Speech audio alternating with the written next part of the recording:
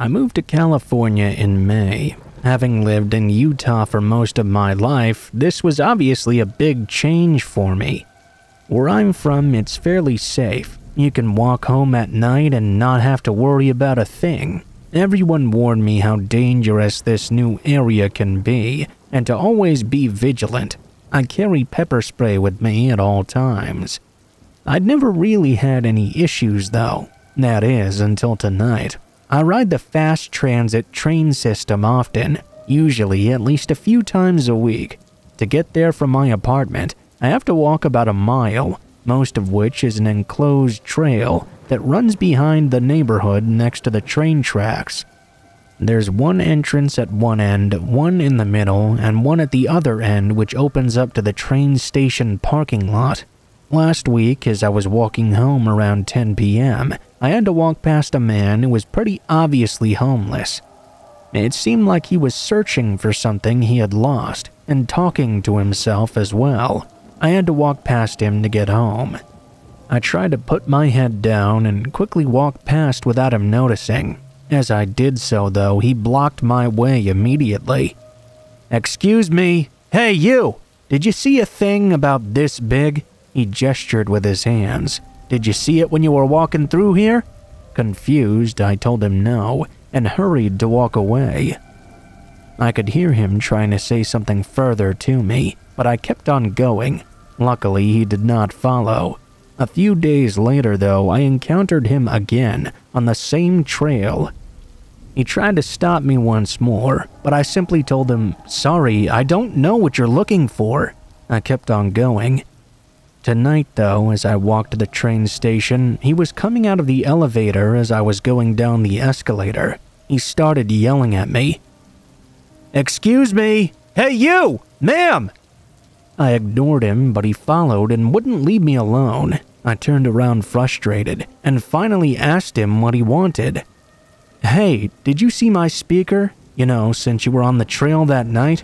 I told him no, and I didn't have any idea what he was talking about. "Well, why don't you just let me look in your backpack real quick, 'cause you're looking real guilty right now." Obviously, I told him no. He got furious and took a step towards me. I pulled out my pepper spray. "You better leave me alone. I will spray you." He started screaming about how he didn't care and how I better not have any of his shit. Still, though, he walked away in the end. I walked to the far end of the platform and called my roommate to inform her about what was happening. All of a sudden, the guy comes rushing back to me, clearly holding a hatchet he was trying to poorly hide under his jacket. I grabbed my pepper spray once more. I told him to back the fuck away because I was not playing around. He shoved his hatchet back into his jacket and started backing away. My roommate called the transit police for me. I could still hear the guy screaming from somewhere upstairs in the station. Luckily, my train pulled up right then, and I hopped on without further incident. I'm hoping I never meet that hatchet guy again. I never learned what fucking speaker he was talking about either.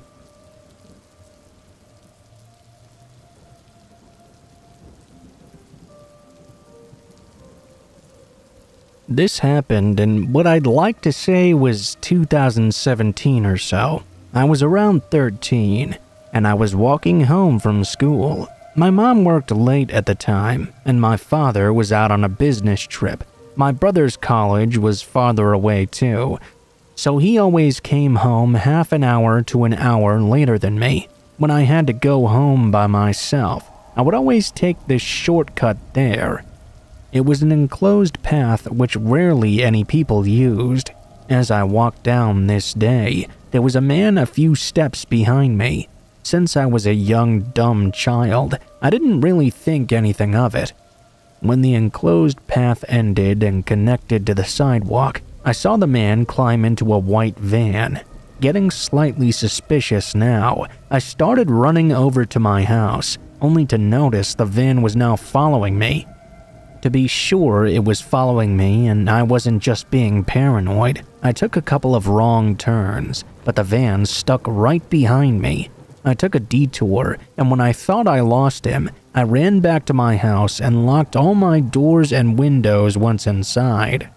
I looked back out the window, and I saw the white van lingering. I frantically called my mother and my brother. My mom wouldn't be home for another few hours, and my brother had another half hour left. My mom told me to go to my parents' room and grab the gun. I went into my parents' room and went to their closet. I had to take it out of the lockbox. Mind you, the closest thing I'd ever done to shooting was archery. Prepared with this gun, I now went downstairs. I grabbed a knife as well, just in case. I went over to the window, only to see a man trying to peek inside. I pointed the gun directly at him and told him that if he did not leave right now, I would shoot him. He turned around and ran away. My brother finally came home a short time after. I told him what happened. We looked over the security camera footage and saw the man trying to get in through the back door, then giving up and coming to the window to try and find another way in.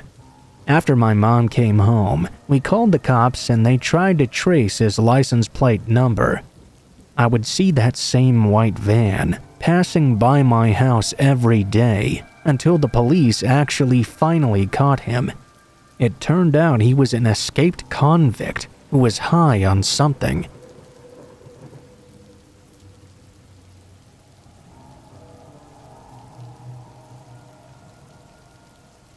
Good morning, my name is Antoine and I'm 32 years old.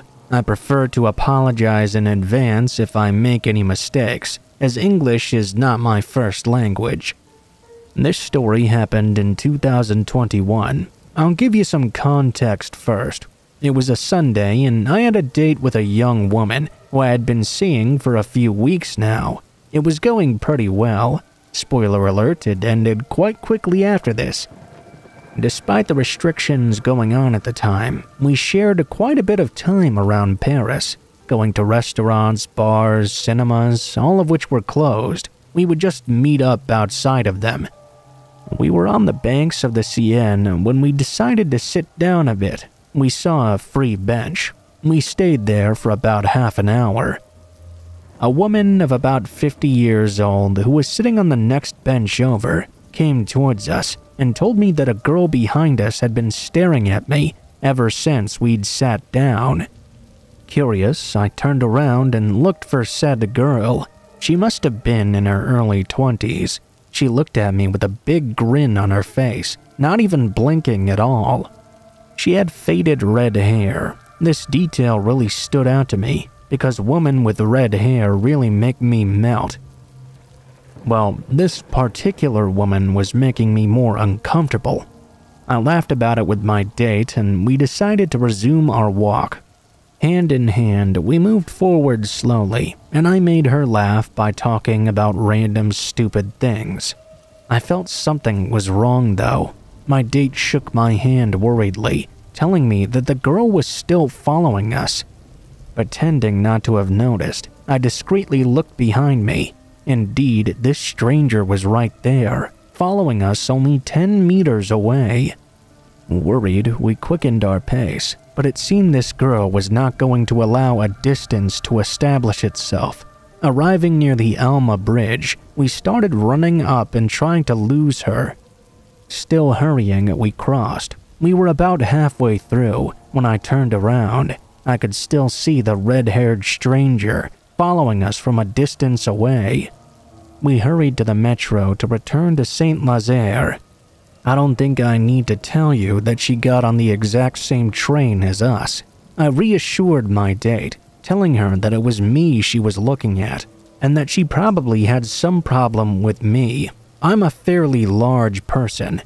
I told myself that if it came down to it, I could defend myself from this girl easily. I got out of the train car, and the stranger did the same. I hurried onward, thinking I could lose her, but she was really sticking to me. My date was still worried, so I lied by telling her I had lost the girl. Emily, if you're reading this, I'm sorry. I didn't want to worry you even more than you already were. By some bit of luck, we managed to get rid of my pursuant at the train platforms. We got into another car and sat at the doors that opened on the right side. A bit of a habit of mine. Putting on my headphones and music, I took a look at the other people sitting on this new train. To my surprise, I could see my pursuer right there. Somehow, she had gotten on the train and sat only a few seats in front of me without me even noticing. It appeared she hadn't noticed me either. I prayed with everything I could so that she wouldn't see me. I have legendarily bad luck though. She noticed me as soon as I noticed her, and I saw the corners of her lips twitch with a smile. What really freaked me out was she was crying. I tried not to look at her the whole way, but I could feel her eyes boring into me. I was asking myself every question imaginable. What does this girl want from me? Why is she smiling at me like that? Why is she not even trying to talk to me? Maybe she's just creepy but shy. I finally arrived at my station and had the idea of rushing off when the doors were about to close. That's exactly what I did. I almost got crushed during this action. I turned around and saw the girl was now banging on the windows of the doors, screaming in anger. Her angry cries will remain in my mind forever. I wondered what the other users of the train thought at that moment. Now I was pretty reassured. I had finally gotten rid of this stranger.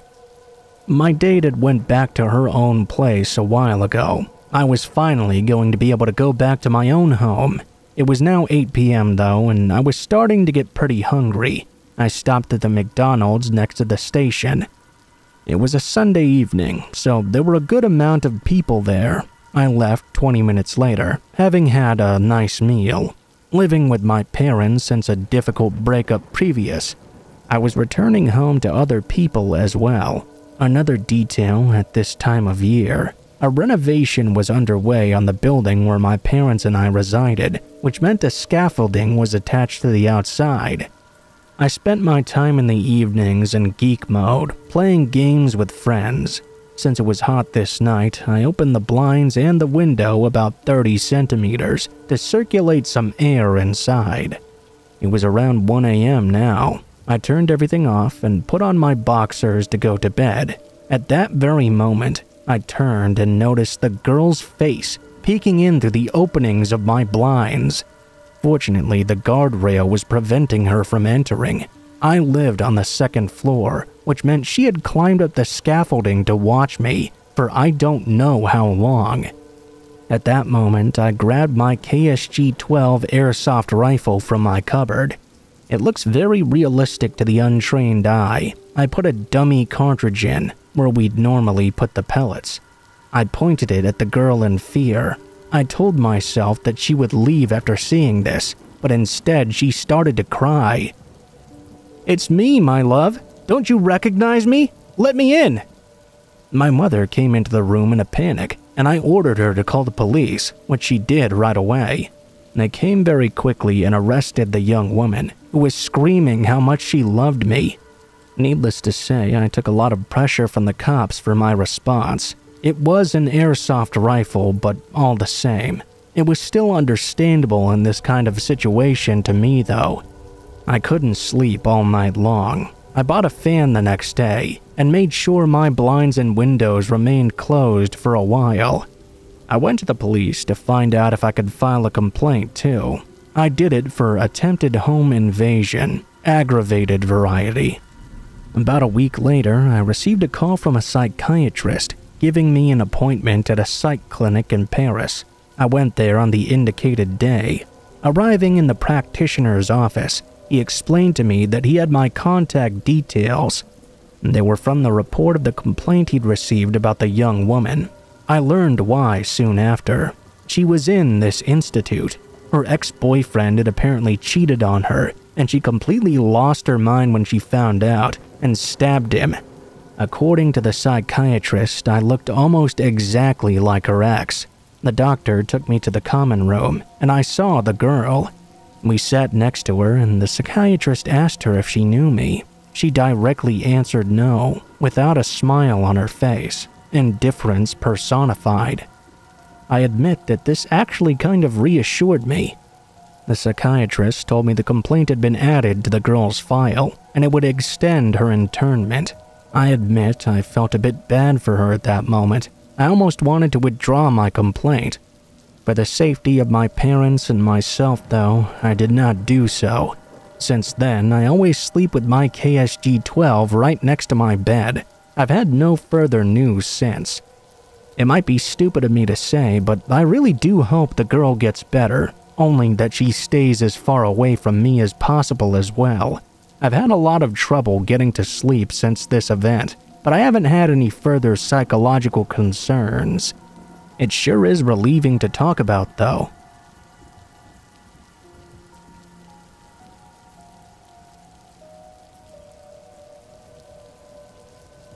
So it was a Thursday afternoon. At the time, I was in 4th grade, in a private Catholic college, although I suppose that's not that important a detail. This school was not very far from home, which was a residence with several neighbors around. On the day of this incident, we were studying. In the study, it was a bit of a mess. Everyone was talking, and we had been warned several times that if we continued being so loud, the supervisor would keep us until 5 p.m. instead of releasing us at 4:20. Because of a group of troublesome students in our class, we were of course kept until 5 p.m. Note that unlike me, almost all of the other people in my class went home by bus. I had to either take the town path or go down a slope that led to the residences, and this was an area where not many people passed by. That evening, as I often did, I took the slope because it was way faster. I put my music in my ears and started my walk. Everything was fine so far. I almost had a heart attack though, when I suddenly felt someone grab my hand from behind. I turned my head and, to my surprise, I saw there was a little girl, about 8 or 9 years old. She had a school bag on her back. She looked just like any other normal little girl you'd see coming home from school, except she kept my hand in hers and was walking as if nothing had happened, not saying a single word to me. I was already a bit perplexed because I didn't know this girl at all. She squeezed my hand really hard and seemed very tense. I was starting to have a very bad feeling. Even if it did seem a little weird to me, I told myself maybe she's confusing me with someone else she knows. I was about to turn and ask her what she wanted and why she was holding on to me when I heard footsteps coming from right behind us. There was a male voice calling out to me. Instinctively, I turned around and saw a man who introduced himself in a rather polite manner. He told me he was the father of the little girl, and he was sorry for any inconvenience she may have caused me. As naive as I can be, I didn't answer. I quickly realized a disturbing detail.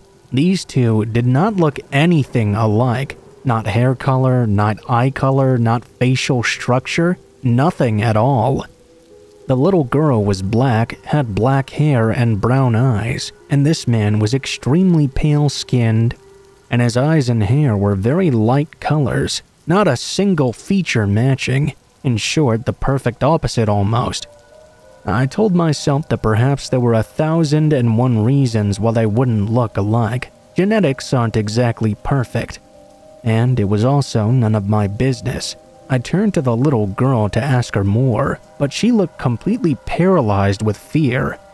All I knew was that this girl clearly didn't like this guy. This girl is my little sister. Who are you? I almost regretted saying that the instant it left my mouth. After all, what if the guy really was her father? It would be super humiliating, and I might get in trouble. On the other hand, if it turned out he wasn't, it would be really bad for me to just let her go without doing anything. Without lying, that was the most intense moment of my entire life. I was so freaked out I even missed the code once before finally being able to enter my residence and slamming the door right in the guy's face. I took the little girl inside with me. He tried to extend his arm out to stop the door. We were already inside, so I didn't see if he did or not. I sprinted through the garden as I always did, but this time not to go home, but to go to a hall leading to a large building with other houses in it that I lived right next door to. The reason was fairly simple. I knew one of the people there living on the second floor. He was a police officer. He would be able to fight this guy if he came after us. I strongly thought that if he was not there at that moment, we were going to be in some serious trouble. Luckily, he was home. We called the police, and he waited for the man armed with his taser. After 20 minutes, though, the man still had not arrived. I guess the door had closed on him after all. I found out afterward that apparently this person was well known to the police for pedophilia and is now behind bars. Regarding the young girl, apparently she was unable to speak, which is why she didn't say a word to me. I can only imagine how scared she felt in that moment. I now take the city route home because it's more populated and less isolated. That's the end of my story, so I hope you liked it.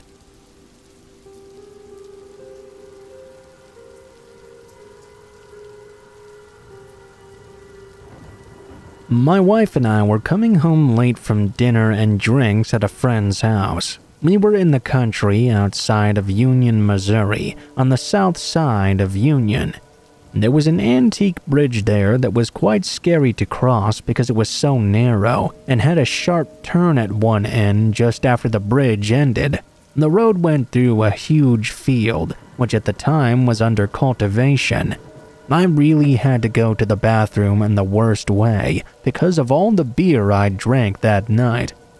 My wife suggested I stop and go down to that field. There was an old shed right in the middle, and you could squat down by the shed to use the bathroom. She stopped the car right in the road. Because it was late and so very dark, I got out and started to walk towards that shed, which was only a couple feet off the road. Suddenly, I saw something. It didn't register right away what I was looking at. It took me a couple of seconds to realize what it was.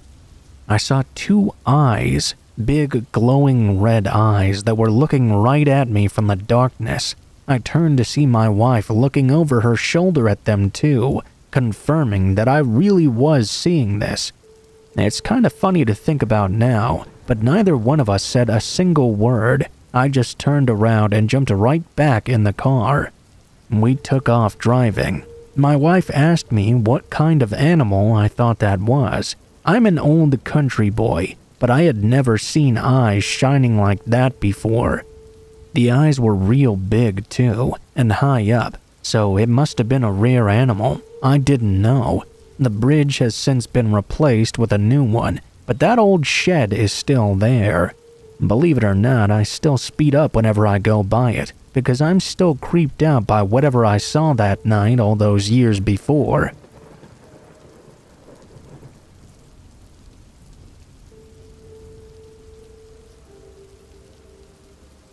This happened last semester when I was finishing the 10th grade. I'm a teenage girl with almost no enemies at all, which makes this story even weirder. I'm still a bit nervous to tell it because of the person it involves. I just hope for the sake of my own life that it never gets back to them. This all began in my science class on the very first day, when my teacher created the seating plan. Unfortunately, this was one of those teachers that didn't want you sitting with your friends. He believed this was a good way to get us to meet new people, but trust me when I say, there are some people you don't want to be meeting. My teacher sat me down next to a boy who I'd never seen before. His name was Al. Right away, I got some weird vibes from him, so I tried to focus on my worksheets and avoid conversation. Yes, I know that might sound a little bit rude, but it was a quiet class anyways. Not introducing yourself wasn't really out of the ordinary here.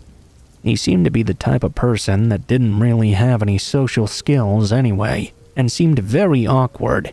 He didn't appear to take very good care of himself either. Even though I was at least a foot or two away from him, I could smell his disgustingly bad breath. Apparently, I was not the only one who didn't want to introduce myself, because an awkward silence filled the entire room. My teacher noticed this and stood up in front of the class. I know it may feel weird sitting beside a stranger, but it will feel a lot better if you get to know each other. I want you to turn to the person I seated you with, shake their hand, and tell them your name. Great. Now I had to talk to this guy. We introduced ourselves and shook hands. His hand was extremely sweaty, and the way he lingered during the handshake really creeped me out.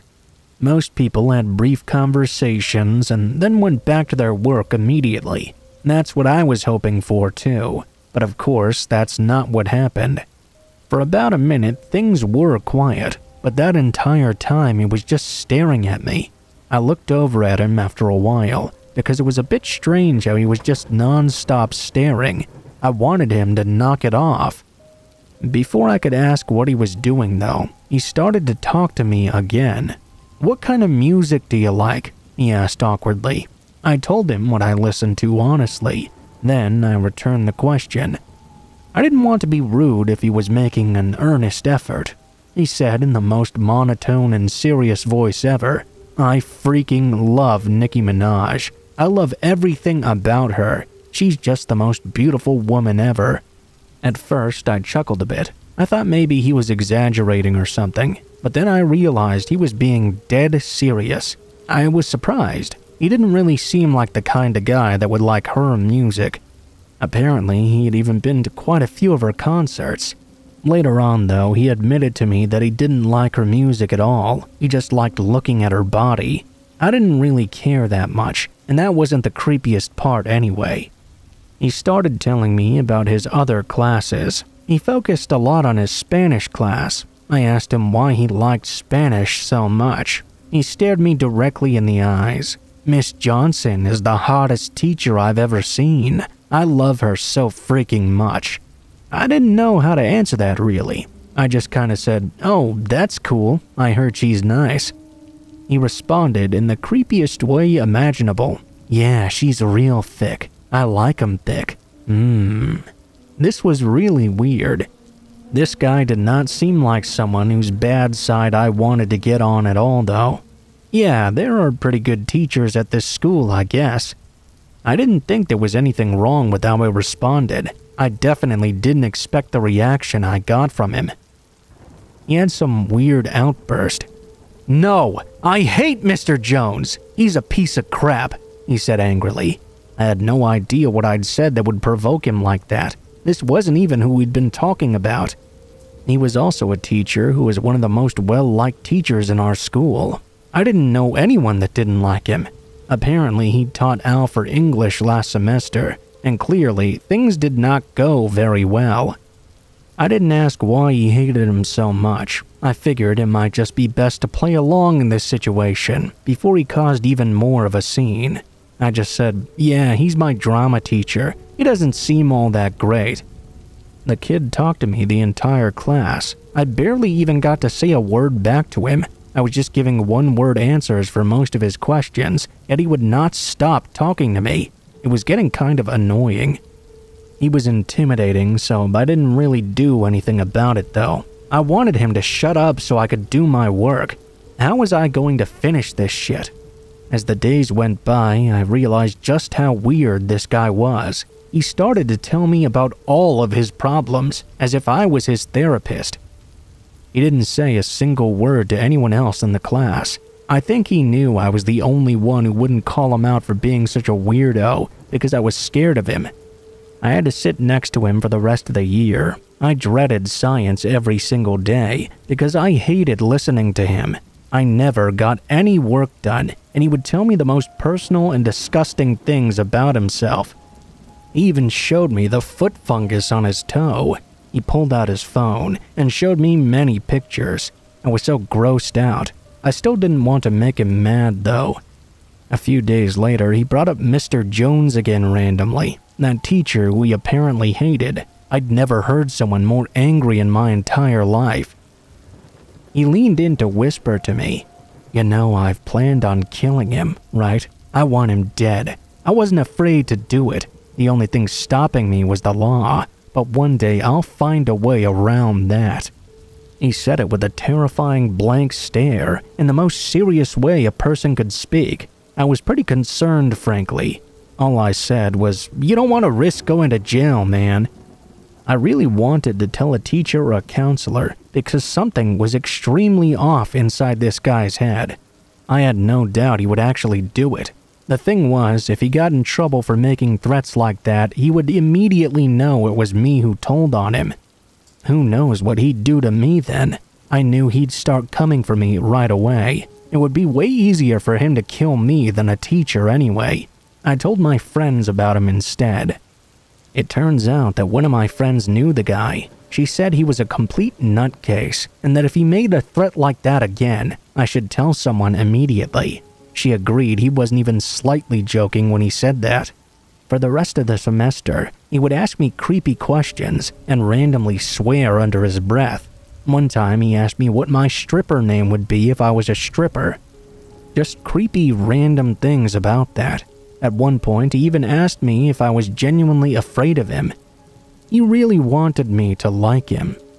I was so afraid of being on his bad side. He had shown himself to be very violent and talked about revenge a lot. He had a very unpredictable short fuse, too. One day, we had to be lab partners, and for the lab, we were going to need a source of gas. I turned on the gas so we could use it. He started swearing and yelling at me, calling me stupid and saying I was wasting the gas. I told him I was sorry and asked if he wanted to be in charge instead. I didn't want the teacher to think I was the one causing problems. There was another incident where we were learning about the carbon cycle and how cows contributed to it. The teacher was trying to be funny and said something like, "Whenever I drive past a farm, I always make sure to plug my nose so I don't smell the cow poop." Out of nowhere, he just loudly blurted out, "I inhale deeply." The rest of the class burst out laughing. I knew he was probably serious though. He didn't laugh at all because he was definitely being dead serious. For the next hour of our class, he told everyone about his poop fetish over and over. You have no idea how hard it was to keep a straight face while he was telling me that there was nothing he loved more than the smell of it. He even said he ate horse dung one time. It was all extremely hard to listen to. It began to get unbearable when he started to go into his personal habits as well. He said he liked playing with his own feces and how he would purposely touch other people's stuff after because it turned him on, knowing other people came into contact with it. After an hour of listening to him talk about this, I was getting really annoyed. I started being a little bit rude and sarcastic. I soon realized that was a big mistake though. He became really angry at me and started screaming. My classmates were now staring at me. I tried to calm him down before he made an even bigger scene. I lied and said I wasn't making fun of him. I actually thought it was a real cool thing. It took 3 whole minutes of apologizing and convincing before he finally calmed down. He started to get even creepier. He walked into class late one day and extremely pissed off. After the teacher's lesson was over, he started ranting to me like a maniac. "I hate everyone in this stupid fucking school. I should come here with a gun and just blast everyone down, then take myself out after. I don't even care anymore." He said this with a piercing eye, staring directly at me. I was scared. Nobody in their right mind would say that to someone they barely know. I wanted to tell someone so badly, but I couldn't prove what he'd said. I didn't tell anyone except a few close friends. I tried to convince him otherwise, that hurting anyone in our school would be a horrible idea, but that just resulted in him getting mad at me. I worried that if one more teacher made him mad, he really would act on his threat. He definitely fit the profile of a socially awkward loner, lack of compassion, poor judgment, not caring about the consequences of his actions. Every day I worried he might do it at any moment.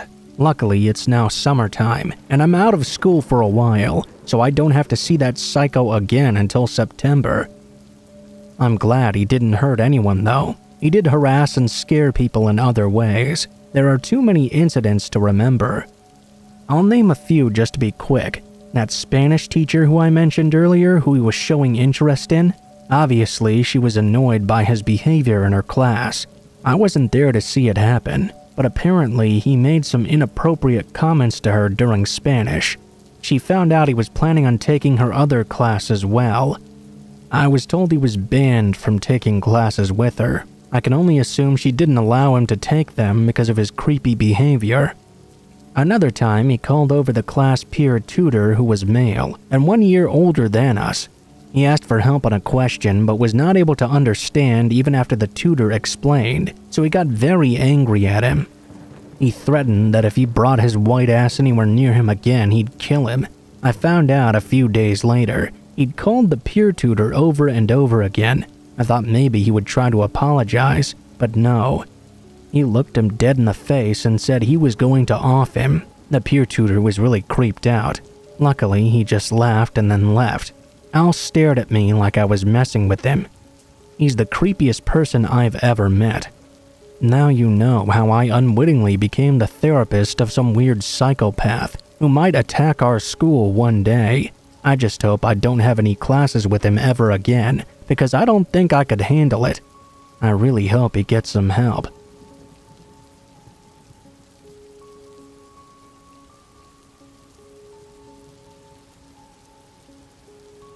A friend of mine told me the story of a girl she had met from Sweden who stayed with her for a while. The girl was in her mid-20s, and we'll call her Jane. Jane was driving to her mother's house one late evening. She lived far away from the city in a heavily forested area. There weren't really any streetlights on this road because of this, and not a lot of houses either. The few houses that were built were back into the forest and had long winding driveways, so you couldn't really see them from the road. As she was driving along this road, something up ahead caught her eye. There appeared to be a small bundle on the side of the road. As her car passed by this bundle, she was shocked to see what looked like a baby wrapped up in a blanket just laying there. Jane slammed the brakes, stopping about 50 meters up the road. She reversed and jumped out of the car as quick as she could, thinking that someone had just abandoned their baby on the roadside. Jane ran over to the bundled up blanket and exhaled a sigh of relief when she realized it was just a toy. Just as she made to pick it up though, she saw headlights coming down the road in front of her. She suddenly realized that she was standing on the road alone at night, in the middle of nowhere basically. She quickly ran back to her car and jumped in, then started the engine and drove off.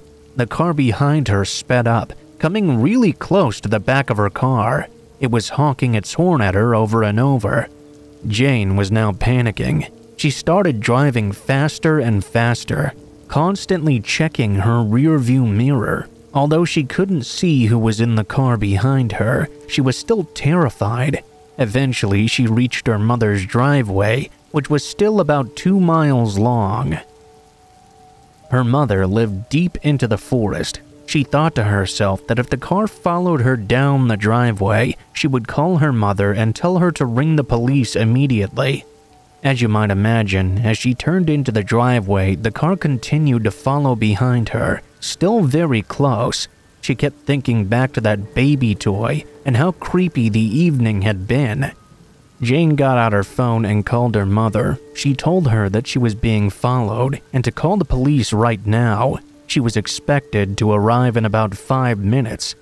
Both cars were going way too fast for that tiny, narrow dirt road. There were no street lights at all either. All that Jane could see was what was being lit up by her headlights and the headlights of her pursuer.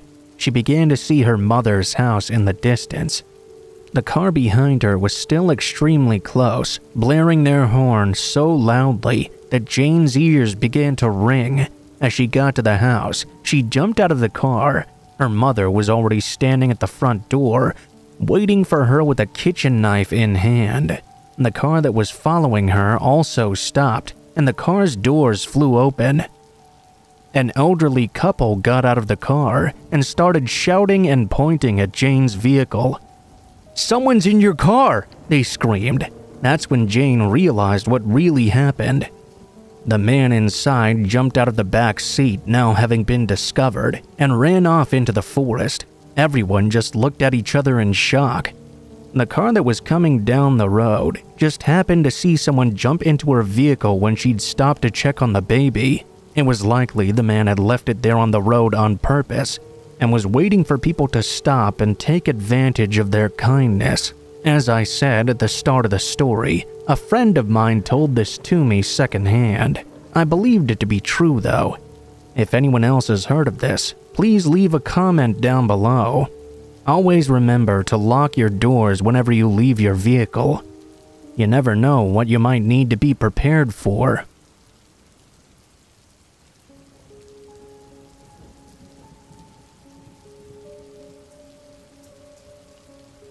This happened to my sister about 15 years ago when she was still in high school and I was in middle school. Our mom worked as a house cleaner and always became friends with the people whose homes she cleaned. One of those homes was owned by an elderly couple who had no kids but had a huge house with a really nice pool. They would always invite me and my siblings to come over swimming and have fun. The husband worked as a CEO of a large airline company, and they lived in a very nice neighborhood on a large lot surrounded by forests. When you were in their backyard, you couldn't see the other houses at all. Just trees all around. It felt very secluded. Their house was very angular and architecturally interesting, with multiple levels made from stone. Pretty much every room had these big floor-to-ceiling windows that looked out over the backyard and gave great views of the landscape during the day. At night, however, the reflection from the inside lights prevented you from seeing out. It was always a bit unnerving to walk by them, since you couldn't really see what was on the outside. The couple also liked to decorate with old Native American art and masks, which was a little bit creepy to a middle schooler. The couple themselves were very nice and not creepy at all though, so I never got really scared when I was over there. They had an older golden retriever named Samson that lived up to his name. He was massive but had a sweet and gentle temperament. They'd also rescued a husky mix named Sadie, who was the polar opposite. Psycho Sadie, as we lovingly called her. She had intense separation anxiety, and she would destroy their home whenever they left. She would also jump their short fence and go wild if they let her outside. If they took her with them to run errands, she would destroy their car while they were inside the store. She would howl non-stop until they returned. Since they were wealthy and had the extra money to do so, they would pay me and my sister to come over and dog sit for them. While they went out, we got $20 an hour, so we were always excited to go over there, watch cable, swim in their awesome pool. Normally, everything would be fine. Both dogs would usually just kind of lay around and do nothing. Occasionally, Sadie would realize I was a stranger and go nuts and start barking at me. I would literally watch her eyes turn red. I was almost convinced she was going to attack me. She would always calm down, though, after I got up from the couch. I digress. This particular incident happened over Easter weekend, while the homeowners were out of town for 2 days. They were paying my sister to stay over there that weekend. I was going to be staying with her the first night because it was a big house and it was kind of scary to stay there all alone. We stayed up late watching movies and eating junk food. The next day we swam in their pool and hung out, but for some reason I decided not to spend the night again. I'm kind of glad I didn't because what happened that night scarred my sister for life. It all started when my sister was working out on their treadmill in their workout room. Their workout room was on the bottom floor of their home, which was a walkout basement. Just outside the room was a huge glass door that opened right to their patio and pool. She had the TV on in the workout room as she was running and was watching the TV when she thought she heard the house alarm beep like it did whenever the door was opened. She stopped on the treadmill and went to look around. she saw that the sliding glass door was opened. Now, this door was huge. There's no way it would have opened by itself. Instantly, she freaked out. However, the dogs were just lying there. She figured that if someone really had intruded, they would have gotten up to investigate. Especially because Sadie could get so crazy and hated strangers so much.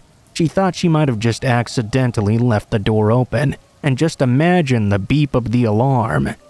Maybe it could have come from the TV or the treadmill itself. She closed and locked the door and went back to working out. A couple of minutes later, though, she started to get the distinct feeling of someone watching her. She looked around, but no one seemed to be there. She finished her workout, but she couldn't shake that feeling of being watched. She decided to just go to bed, as she was becoming extremely creeped out. She wanted to try and forget about this feeling. She went around and made sure all the doors were locked. The owners didn't give her the alarm code, so she couldn't set it herself. She took a shower and locked herself in the guest bedroom with both dogs, just in case. Eventually, she fell asleep. A couple of hours later, though, she awoke to both dogs now growling at the door of the room. It was fairly normal for Psycho Sadie to growl and bark for no reason, but Samson had never shown such overt signs of aggression. Immediately, my sister knew something was wrong. She was shaking, trying to convince herself the dogs had just heard an animal and that it was all nothing. Then, though, she heard the dreadful door alarm beeping. She called my dad in a panic, crying and screaming. He told her to hang up and call the police, as he was on his way over right now. She called the cops, and my dad made the 15-minute drive in just under 5 minutes. When she opened the bedroom door to let my dad inside the house, the dogs took off running and barking down to the basement. My sister ran screaming all the way through the house to the front door to let my dad in. He quickly took a look around with his gun, but he didn't see anything unusual. The police arrived a few minutes later and looked around the property. They found that the back gate was open, as well as the sliding glass door again. Not enough to let the dogs out, though. Just barely ajar, like someone had slammed it shut and it had bounced back open. They said it looked like someone had entered the home through that area because the lock had been tampered with. They determined that whoever this was had not stolen or disturbed anything. When my dad asked why someone would break in and not do anything, especially with the dogs locked up, the police said they had been notified by the homeowners earlier that month that the husband had received death threats because of a decision he made on the job. Apparently, it put a lot of people out of work. They had gone to the police about it, but didn't bother to tell my sister to keep an eye out for anything suspicious, since they didn't think anything would really happen. Needless to say, we never dog sat for them again, and they moved out of state within a few months because the husband lost his job. If you ask me, he kind of deserved it.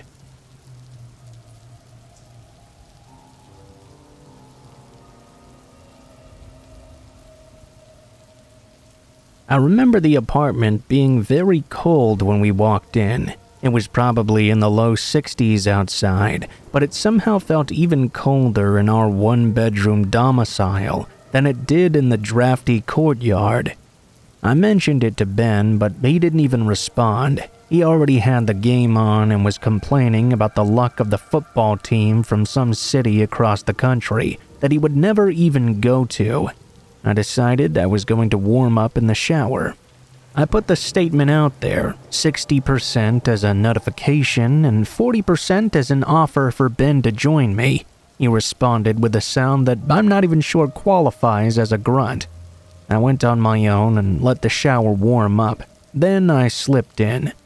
I felt the grime of the workday, the after-work drinks we had to have with Ben's boss, and the chill of the night wash off me as soon as the stream of water hit my body. The first couple of minutes in the shower were utter bliss to me. One of those moments when you feel like nothing in life could ever be better. I never wanted to get out. Then, though, I heard what sounded like someone peeing on the other side of the shower curtain. "Ben," I said in a thoroughly annoyed tone. "Please don't flush the toilet." I heard the urine stop. I didn't hear the toilet flush. I heard Ben walk out of the bathroom. I showered for another 10 minutes before I got out, dried off, and headed back to the bedroom. I glanced over at Ben still on the couch, glued to the same game. I heard him muttering something about a fumble or some sort of sports thing. "Thanks for not flushing the toilet," I said before ducking into our bedroom. "I didn't go into the bathroom," Ben said. I stopped in the doorway and then walked back into the living room. "Don't lie, I heard you peeing when I was in the shower." Ben threw his hands up with his eyes still on the game. "I haven't gotten up from my seat since we walked in. It's overtime," Ben insisted. His tone was the kind where I could tell he was telling the truth about something. The warmth of the hot shower now slithered off me in a second. "Don't mess with me," I stated coldly to Ben. "I swear I didn't go in there." I started to get an ominous feeling. I didn't know what to do. I stood there shivering in nothing but a towel. Ben rose to his feet and walked towards me. I watched his eyes scan the room with a fear in them I had never seen before. He stopped in the doorway and grabbed me, covered my mouth, and perked his ears out. I didn't hear anything, though, other than the ominous ring of a siren. We stood there for a few more moments. I heard nothing. The siren was also gone. "Well, we would have heard something if someone was in here," Ben said. He reluctantly agreed to search the apartment anyway. We searched the place up and down and didn't find anything out of the usual. Finding nothing was actually worse, though, than finding a junkie with a bloody knife or some hideous monster under my bed or something. The mystery of the whole thing was worse than any nightmare I could have imagined. The next few weeks were pretty tense. I didn't want to stay in the apartment alone. Ben told me my brain must have just played a trick on me. It was just a bad thought, he said. There was no possible way someone could have been in there. It was not a good idea on his part to tell me that. I lost trust in him. What happened was definitely not in my head. I knew it. I got my confirmation a few weeks later when I stood in the shower getting ready for work. I was almost done with the shower when I heard a flush whirring from the other side of the shower curtain. I couldn't dodge the water in time and took a stinging hot stream to the face. I screamed and opened the shower curtain. No one was there. I heard footsteps walking away from the open bathroom door, though. I heard the front door unlock and then close again. I called out, my body cold despite the hot water pounding on my back. There was no answer. I covered up in a towel and walked into the bedroom. There was no sign of Ben around either. I checked out the living room where there was a handwritten note on the coffee table. "Had to go to work early today, babe. Sorry." I called him up. He was clearly annoyed that I was calling him at work, yet he confirmed that he had not been there to flush the toilet when I was in the shower. He'd left far before I even got in. I listened to the space around me in the apartment. I didn't even know what Ben said after that point. Everything felt like it had fallen silent, but it felt like the entire apartment was alive around me. At that point, I ended the call with Ben. One thing was clear. Whoever had been sneaking around the bathroom while I was showering had some way to get in and out of our apartment.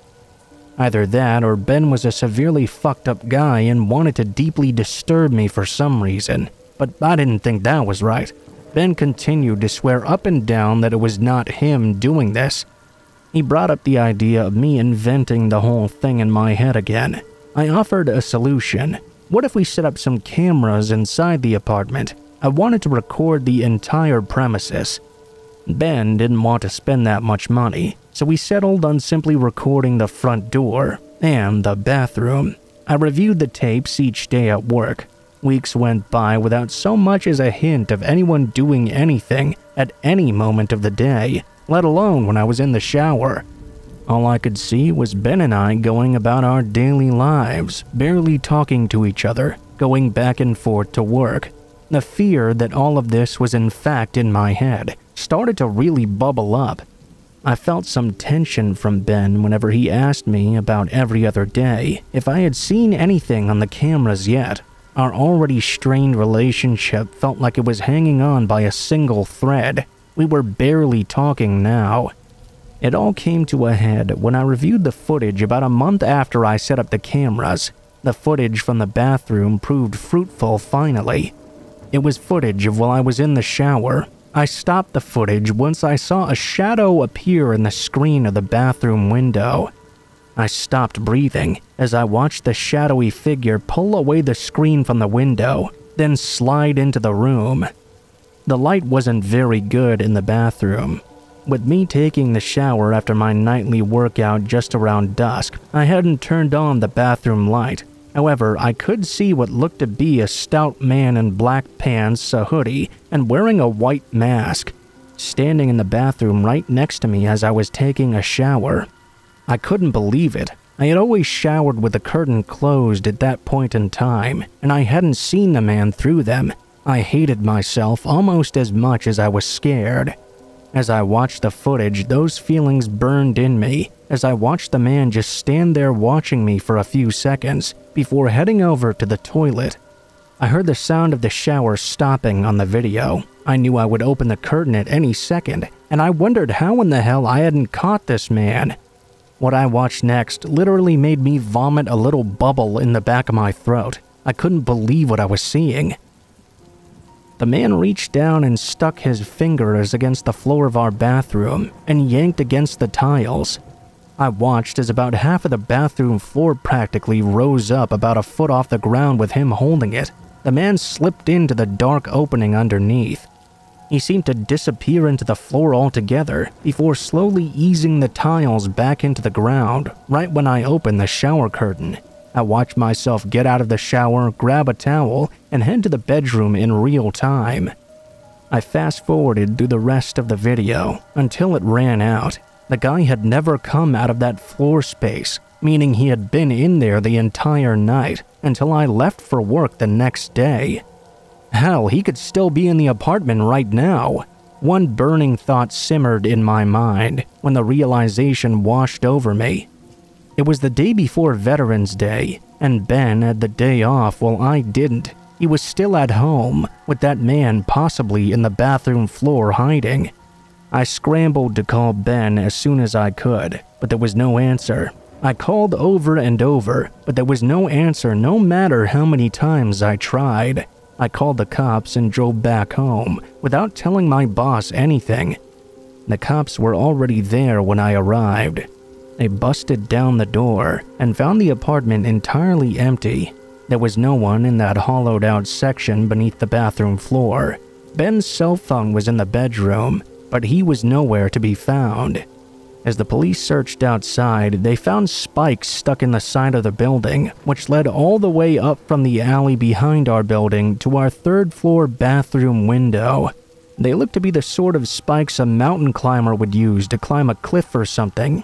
They believed he must have lived in one of the other tall apartment complexes nearby and had been spying on me. They believe he used the spikes to break in during the day over and over while the two of us were out at work and cut that hole in our bathroom floor, then dug out an area to create a hiding space a little bigger than himself where he could hide away when needed. They said he seemed to be incredibly skilled at what he did. Likely he had been doing it to apartments all around the area if he was doing this much. The story of Ben was far more disturbing. The police found his car parked on a sidewalk a few blocks away, in its usual spot.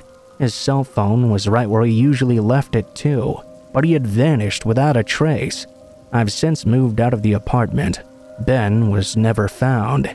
I moved a few cities over back to my parents' home to try and throw the scent off of whoever was doing this. The limited clues and leads the police possess have been shared over the past few months, but none of them seem to lead anywhere. All they have to go by is that they don't think that Ben had anything to do with the sneak-ins himself, and that him and the masked assailant were unrelated. They don't know what to think about his disappearance.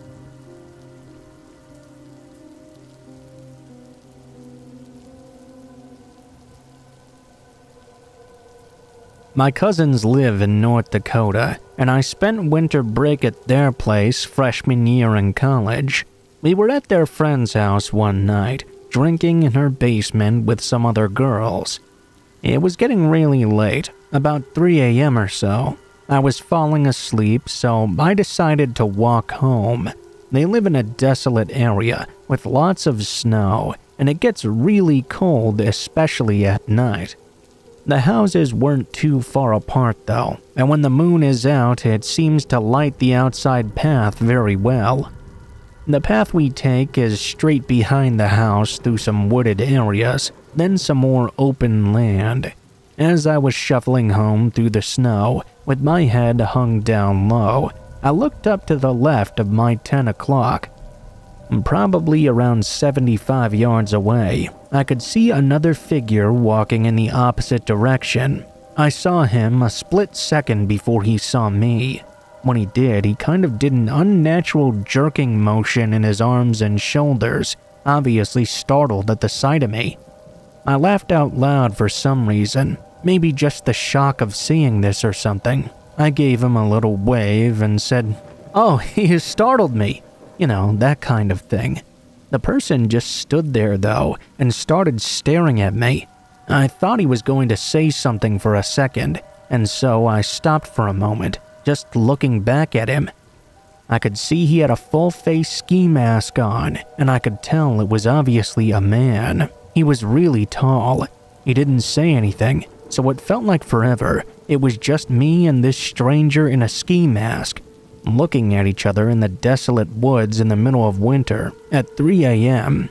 A huge chill went down my spine, and a voice in the back of my head told me I needed to get the hell out of there right now.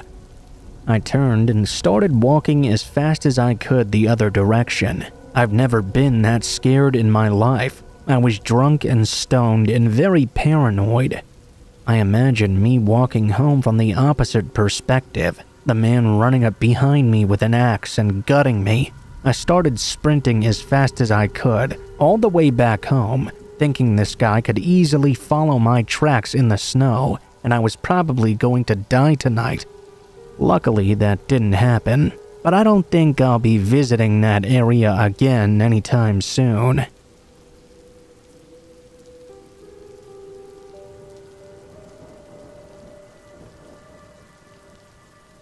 I'm a 30-year-old transgender male. For the sake of my demeanor when this event occurred, I was a 19-year-old timid lesbian headed into the world immediately after graduation.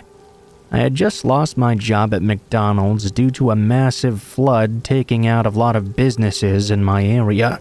I had a girlfriend that lived 30 minutes away, and I needed gas money to get to her, so I took a job offered to me by a family friend at a 24/7 gas station in the next town over from mine. The shift I was hired for was 11 p.m. to 7 a.m. I had never worked a night shift in my life, but I thought it would be pretty cool to have little to no pressure other than to make sure the coffee was ready at 4 a.m. for the morning regulars. I was required to train on day shift for the first couple of weeks to get accustomed to the usual operations. Throughout those weeks, I learned many of the ins and outs of what takes place on the night shift. I also learned the ins and outs of the people that hung around these places for hours, and there were quite a few of them. One woman in particular, Melinda, would come in every morning before and after dropping her kids at school, around lunchtime sometimes, actually buying us lunch. In the evening when her husband was home too. She came for hours, considering she lived a couple of streets over. She was very nice, and I started to enjoy her visits. We all got along so well at that store. It was a really fun atmosphere for the most part. It was finally time for me to start working the night shift though. I had my manager with me for a few nights. I was taking her place on night shift because she couldn't do it anymore. I thought she was nice, and I admit I did have a pretty big crush on her as well, so I didn't mind spending the time with her all night. I learned that when she worked the night shift, Melinda would spend the entire night there. I had been working the night shift alone for a couple of weeks at this point, and some of those night shifts drug on into the days when we were short-staffed. Again, I really needed the money though. One night, I was doing my chores, scrubbing the hot dog rollers, setting the coffee filters up for the rush, and mopping the entire store. While emptying my mop bucket, I heard the chime on the door. I looked at my watch and saw it was around 2 a.m. I was on. There wasn't typically anyone coming into the store until 4 o'clock consistently. I was a little upset because I had just mopped the floor. I went out to see who it was. Just as I headed out, the movement in the mirror overhead to stop shoplifters caught my eye. There was a man at the counter doing something with the money order machine. Upon looking closer, he had a knife on him. He seemed to be cutting all the wires. For what reason, I have no clue. While he was cutting, I heard him muttering, "Where's Bonka?" over and over again. I knew I could walk back and get to the phone in the office, but I didn't want him to hear me moving. I pulled my personal cell out and texted Melinda to call the cops. I tried to text quickly as much of the situation as I could describe. She told me she would be right down there. I was freaking out with every second that passed by. Before she could get there, the man stormed outside to the gas pumps. He began throwing the trash cans everywhere and started to try and cut through the gas lines with his knife. I took the opportunity to lock the front door, just in case he tried to get back in. Thank God I did, because as soon as he noticed me, he immediately made a beeline to the door and started jabbing his knife into it. Just as he did, the cops and Melinda showed up. He was arrested and put into the cop car, while I explained everything that had just happened. Turns out Bonka was the name of my manager, whose name was Bianca. Apparently, this guy had become obsessed with her in the weeks prior, dropping in nightly and making her very uncomfortable, which explains why she wanted to replace me with the night shift. They knowingly threw me into this mess, and seeing me there instead of her was what turned his obsession into rage. The man became extremely unhinged that he could no longer see Bianca, and decided to try and take that out in the gas station, and I guess me as well.